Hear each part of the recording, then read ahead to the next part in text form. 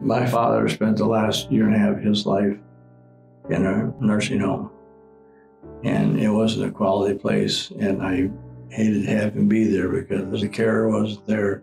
It didn't smell good, and I just thought we needed to do something better if we could in the community sometime if the occasion ever arose. The church I belonged to owned this piece of land.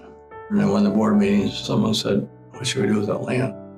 And I said, I'd like to make a proposal. I didn't think about it before that, but since it was brought up, I told them that I think our town needed a quality retirement center where people can be taken care of with care, concerns, and Christian values.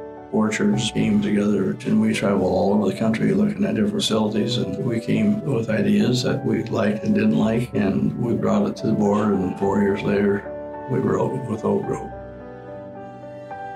When we didn't have the memory care unit built yet, we had a resident that had come for short-term rehab. He had some advanced dementia. Without having the memory care unit, it was unsafe for us to keep him here. Ultimately, he went to another facility.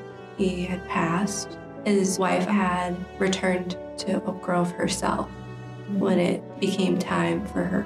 That particular resident still weighs on our heart. And to turn her and her husband away because we didn't have that unit it's hard. And it's a very hard decision because it's not that we want to make those decisions. Ultimately, we have to make hard decisions, especially when it comes to their safety. So it was a while. It was about 6 months in that she was here. The building's going up. Our Alzheimer's unit is being built. She can see it through her window.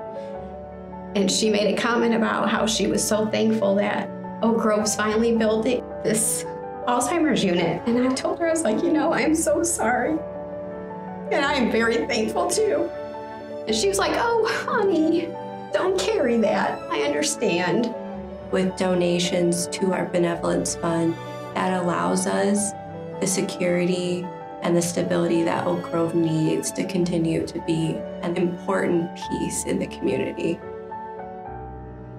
Some of the original donors of this building in '99, as they got older, they came in here and they had to leave because they got dementia.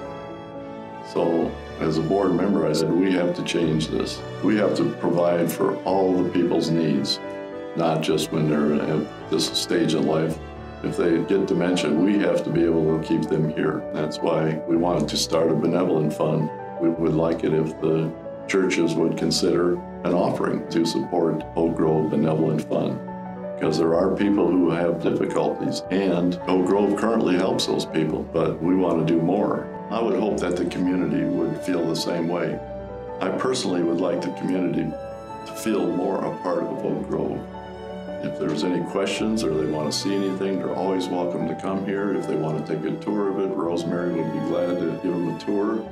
And I would just like it if the community felt that they could be more involved with Oak Grove in whatever possible way they can.